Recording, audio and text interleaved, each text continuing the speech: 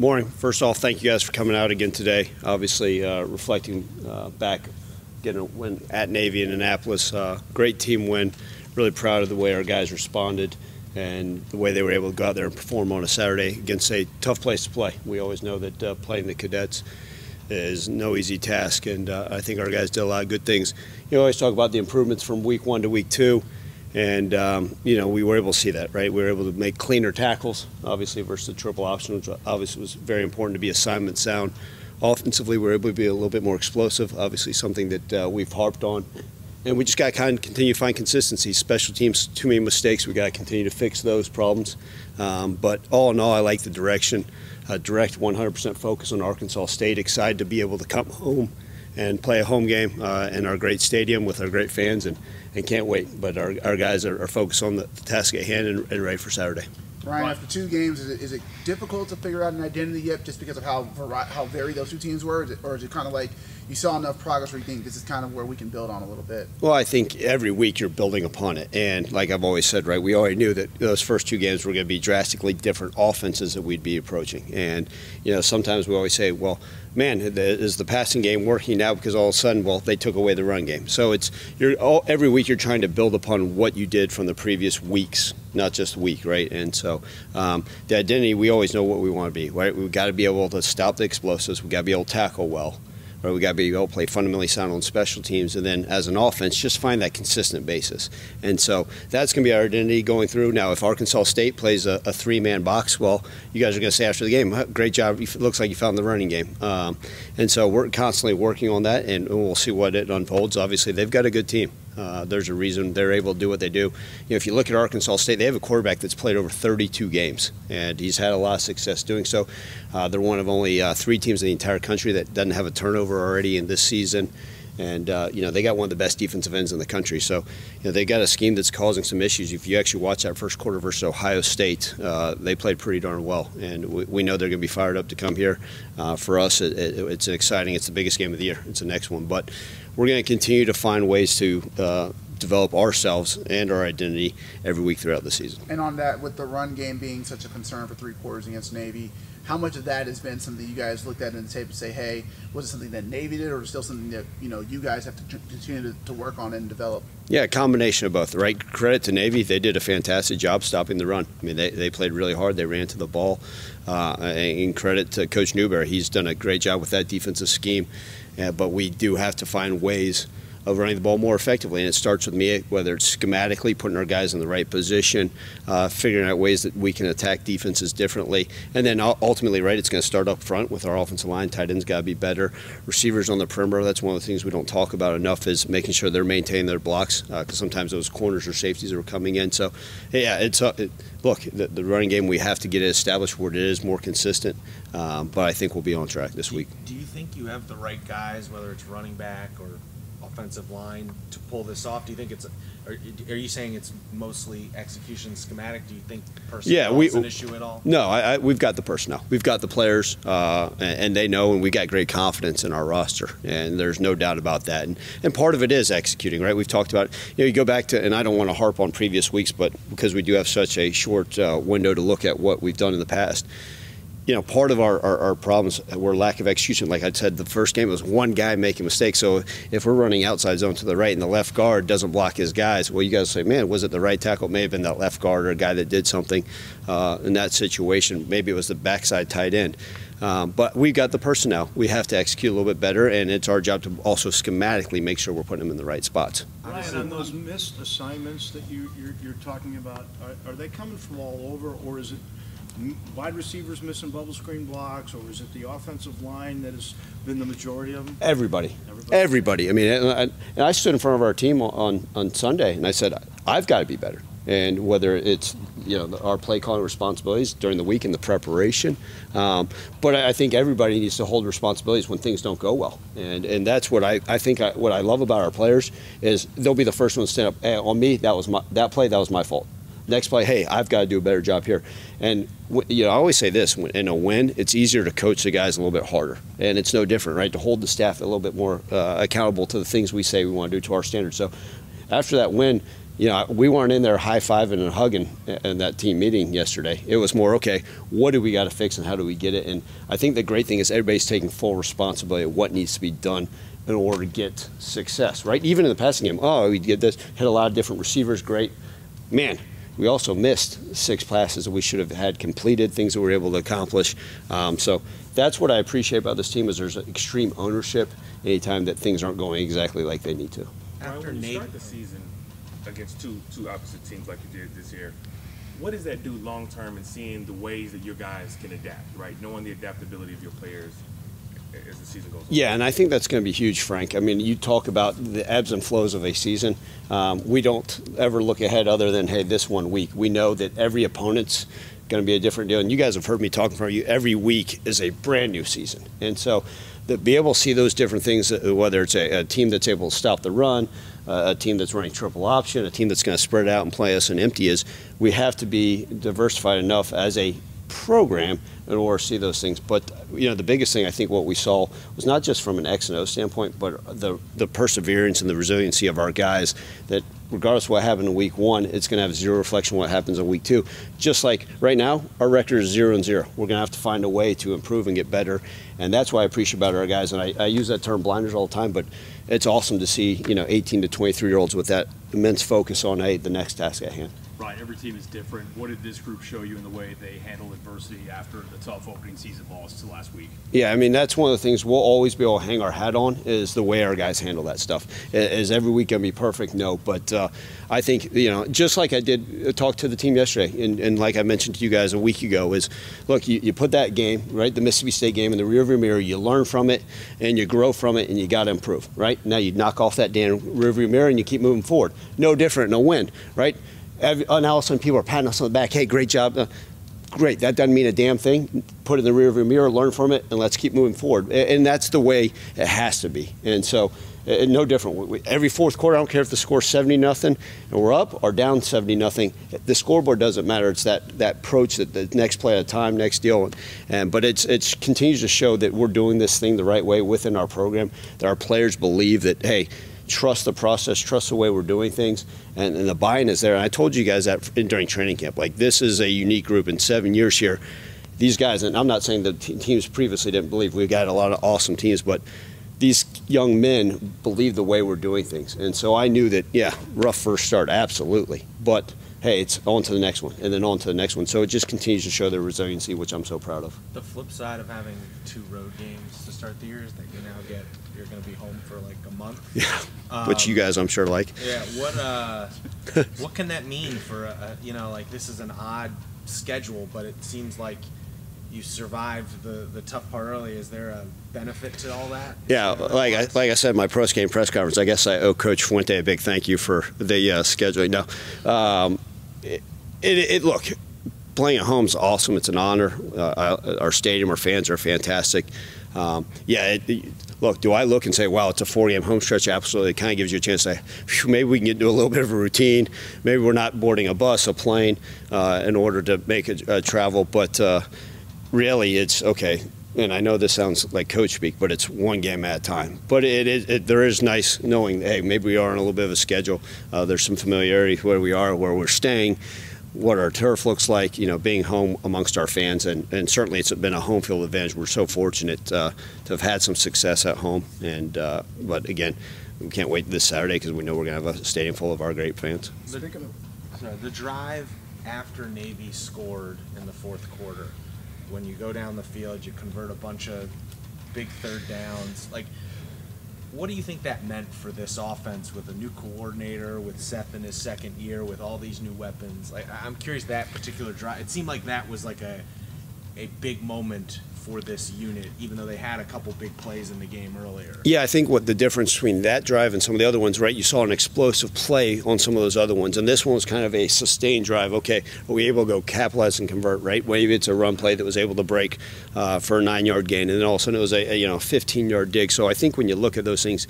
it does build confidence. And let's be realistic. I think when you've had things that you see, okay, we can do this, it does be able to provide. It also goes to show you the command that Seth had out there on the field. I'm not sure if you looked at it. I mean, I certainly wasn't giving him any direction other than talking to him about clock management and some of that stuff. But he has a great understanding of, hey, where do we need to be and all that stuff. And he'll be the first to say, hey, maybe the delay of game was on him and all that. But that drive, I think, just was something we can build upon. And I think it gave our guys a sense of, okay, there's multiple ways with a lot of new faces that we can attack defenses, and I think that drive was able to pinpoint that. Ryan, after before the Mississippi State game, you were saying the win last year didn't matter, it meant nothing for this year. That said, your defense giving up 50 points to Arkansas State last year, is that something you're using as a motivator for them? Yeah, no, not at all. In fact, I'll go back and watch Arkansas State game, and we'll watch it for personnel. It's the same D coordinator, but we're all, for our offense. But then for our defense, we got new staff, so we'll be running a different scheme. And our guys, I think that one thing is you'll never find us, saying, hey, this opponent. No, we know that it's the most important game of the season, like I mentioned earlier. So. Our defense knows the task at hand. Like I said, anytime you have a quarterback that's played 32 games and they haven't turned the ball over, they're going to bring everything they have. And so, it's kind of regional rivalry, which I'm excited about. But no, we don't harp on the past with that game, and our players that are part of it understand that. And I'm sure that some of those guys that play in that game, it's sticking somewhere in the back of their mind. I'm sure. Would you say Arkansas State's scheme offensively, will this be like the third scheme that you're third totally different scheme you're playing? Yes, I think that's fair to say. I think it's as the bags are underneath my eyes from the film study. I think it is a different scheme than what we've seen, and they do some good things. I mean, say what you want, Grambling a good FCS program, and they were able to light up the scoreboard over Grambling. To Clayton's deal, they were able to put up some good points last year, and I think they have some. They've got some good weapons. They've got they've done a nice job running the football, but they're pretty darn multiple, and so it's not. You're exactly right. So this is the third different defense scheme, like all of our coaches, but our defensive staff is hard at work saying, okay, now how do we prepare for this? And but I think the resolve of our players will be, okay, Tuesday's practice. All right, here's what we're seeing, and how do we continue to approach it? Right. It appears you have a kicking game you can rely on. How much more comfortable is it when you get in the red zone, play calling wise, knowing that you have a kicker who you're confident in throwing out there? Yeah, I hope I can keep the smile on my face as you ask that question, which is nice. Look, credit to it starts with the entire operation and the unit, right? I've gotten, I think like 6 years ago, someone said something, you don't give the snapper any love. So the snapping, the hold, and the kick, all part of the operation. But it is nice. Chris Howard's done a great job, obviously, thus far. We hope we continue. But I think it does allow for certain play calling opportunities. There's a part of that Navy game, given the score, you're saying, okay, do you go up 13? Or do you go for it on a 4th and 5 in order to try to, or 4th and 6, I believe it was, if you didn't get it, in order to try to, then make it a 2-touchdown game. And at that point in my mind, I said, well, I've got faith in our kicker. Let's go and make it a 13-point game. So I think that does provide a sense for Coach Krams as a play caller, for me as a head coach, that we've got faith in what they're able to do. When you prepare for Butch Jones, how many schools do you go back? I don't want to give away our tells, but I'm one of those that the nerd of the film. So I've starting to study some stuff back. It's not in black and white yet, but we haven't had to pull out the old analog tape, which some of these guys are too young to remember. When I first got into coaching, taping up the stuff on the deal right before VHS. But we go back because he's had success, and you look at it. I mean, from Cincinnati, they did some good things at Tennessee, and then he's taken quite a bit of that stuff from Alabama that he had under Coach Saban and has implemented what he does offensively. And then their defensive scheme, right? Their defense coordinator is a Pat Narduzzi disciple. So you go back and say, okay, what has Pitt done on defense? You got to study that because there's always going to be some wrinkles. And just like anything, it's third game of the season. There's going to be something we haven't seen, and just hopefully we're prepared, ready for it. Your post-game interview on the field, I think, really resonated with a lot of people here after the week that the city has had. Obviously, every week and win is important, but a little more so last week, just given everything that happened in Memphis. Yeah, I think so. I mean, look, it's every win's a good win. Every win and a conference opponent is a good one. We know how hard it is to play up there, but I do think, given the magnitude of the week and the events that occurred leading up to that, certainly it was. a sense of, okay, this was a prideful, deal. And you talk about our city, and it all starts right. We're a city that responds well to adversity. One of the best things about the city is the grit, and then the soul of the city is its people. And so, like I said before, one of the nice things is we understand as a university and Memphis Tigers and our athletic program, our football team, that we have a responsibility to continue to give back to this community. And so that, to me, as anything, it was like the win was for the city, for the people, and it meant a lot. And obviously it was heartfelt by me and hopefully by many of the community. But the great thing is our players understood the magnitude of that, what it is, and continue to do things the right way. And I think it was good. Like I told you guys, I haven't been reading any of the papers, sorry, but to have messages saying, hey, thanks for that, and our players understand that message as well. You said you talked to them before the game, just kind of after everything happened. Did you feel like that was, like everything that happened was weighing on them at all? I think reality, sure, absolutely. I think it's hard not to. All of us that live in the 901, whether you're born and raised here and you've been here for 20 years, or you're like me that's been here for 7 and takes a lot of pride and love for this community. I think, yeah, our players, right, whether it's a kid that's been here for 6 months, they understand what it was and what it meant to do. And I'm sure at some point they felt a little bit of it. We tell them to be focused, but we also don't want to be living in caves and not have an idea what's going on. So I think that win was kind of for everybody. Okay, that was great. That was for our city, not just for our team, but it felt good. When you ran on the tunnel Saturday, Ryan, at the Simmons Bank Stadium, right?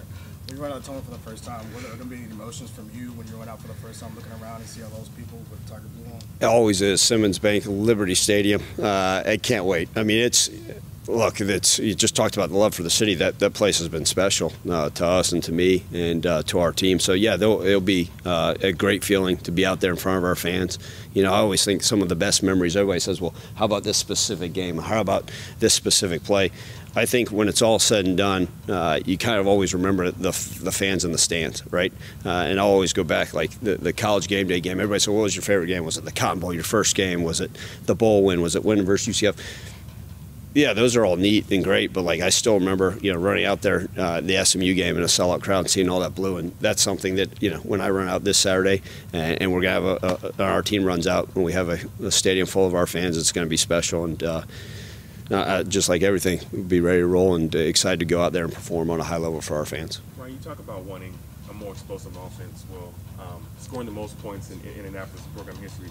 I know it's only one game, but it's got to feel like putting up that amount of points, you feel like you guys are on the right track going towards what you were talking about in the spring? I do think so, right? I think we were able to show the ability to be explosive. And it's just, like I said, one game can't define, okay, hey, but I do think we are on the right track, absolutely. But you look back and say, well, in the first half you didn't do a whole lot, And we had some plays that were explosive, however you track that, whether it's a 12-yard run or a 15-plus yard pass. But I do think what it did, in going back to Mark's question, it did provide a little bit of confidence in saying, okay, we're able to do these things, and now how do we stack it and continue to find it week after week after week, and the ability to, okay, hey, if going gets tough, can we hit an explosive, or are there things we're able to do? Can we break tackles and continue to move drives along? So when it's all said and done, right, it's a building block for us as an offense. Is that Quindell pick one of the best defensive plays you've seen your time here? Yeah, it was awesome. I mean, Quindell, sorry, that's not very professional just to say it's awesome, but it was. I mean, I saw him make it, so holy smokes. And look, the love Quindell, for his team, the leader, and perfect time. The fact that it occurred really right on just inside the end zone, in one hand grab, and I was like, he came down with it, and just proud for him. But man, it was one of the best plays, yes, since I've been here. What does it mean having him just get on to start these last 2 weeks? He's had he's been a part of 3 takeaways. Obviously, him coming back was big, but just how big is it for him setting the tone, being that guy helping establish and get some takeaways? Yeah, I mean, it's been fantastic. I think Evan, post game, you talked about the ability to get takeaways, right, in the post game conference about is that something we've been harping on? But when you have a guy like that, that's not only a caliber football player, but the leader, like I've told you guys, of our team, that goes out there and sets the tone and gets the takeaways. it's sit there and saying, man, the whole defense can rally around that guy. And you guys have all been around Quindell and know what a great personality he is. But yeah, he goes out there week in and week out with the ability to go out there and make a difference in the game and change the game. And we're going to keep relying on him to do that week in and week out.